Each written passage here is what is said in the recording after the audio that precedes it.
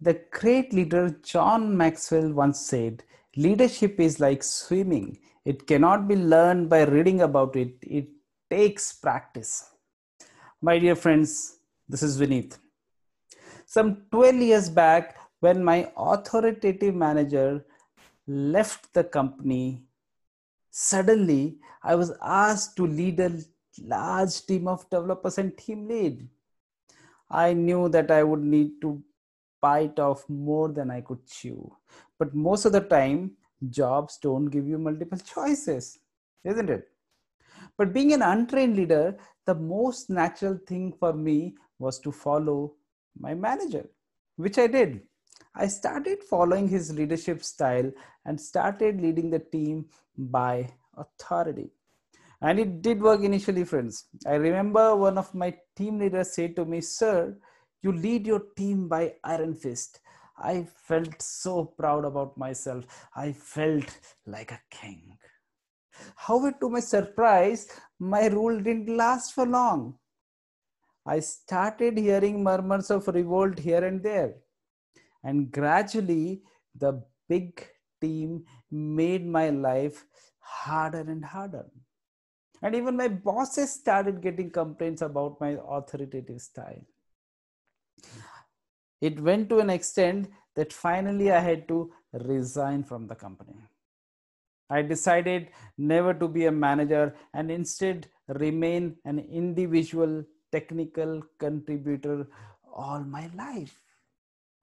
But being an engineering mind, I wanted to do the root cause of analysis for my leadership failure there.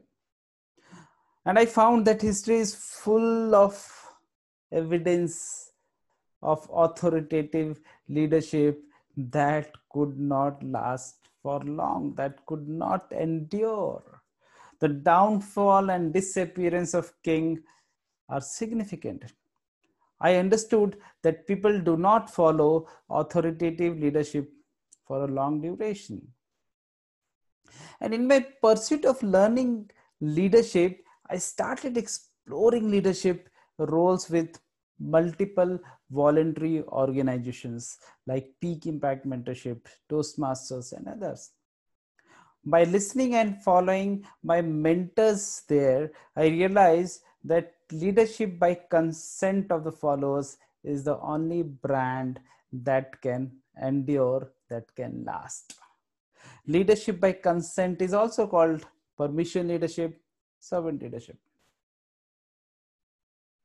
I learned many attributes of servant leadership there, but for the brevity, let me just tell you three key points about servant leadership. The first is sympathy and understanding. The servant leader must be in sympathy and empathy with his followers. He must understand them and their problems, not only at a professional level, but also at a personal level. He should build that relationship with everyone. The second point is willingness to assume full responsibility. The servant leader must be willing to assume responsibility for the mistakes and the shortcomings of his followers. If he tries to shift his responsibility, he will not remain the leader. If one of his followers makes mistakes and shows himself incompetent, the leader must consider that he failed, not the leader, not the follower. And the third important thing is cooperation. The servant leader must understand and apply the principle of cooperative effort and include his followers in all his decisions and also induce the same feeling in the followers. So friends, in 2018, I got an opportunity to explore servant leadership by mentoring few people through Peak Impact Mentorship. In 2020, I started my own personal development company organization called Unlimited Potential India. Now, the same guy who used to hate leading people was leading team of more than 100 people and was responsible for their development journey. I was surprised, friends, that in my earlier avatar of so-called leader, people were not happy to work with me, even though I was responsible for their career, their appraisals. And now, in contrast, in this voluntary organization, people are ready to go extra mile for me, even though I don't pay them anything. This impact was testimony of the fact that servant leadership in me has started developing, and servant leadership is the need of the hour.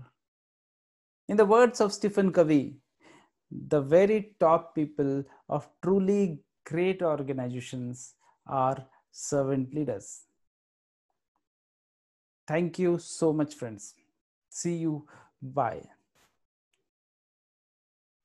And yes, I forgot just one thing, friends. So today we have this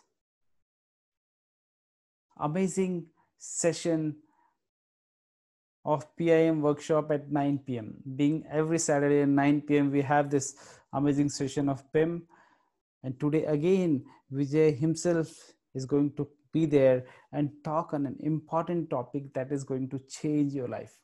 So be part of the session. Hope you have already booked your slot. If not, book it immediately and be part of that session. And tomorrow we will have book club again, that is going to give you exposure of public speaking and community. So thank you so much, friends. See you. Bye.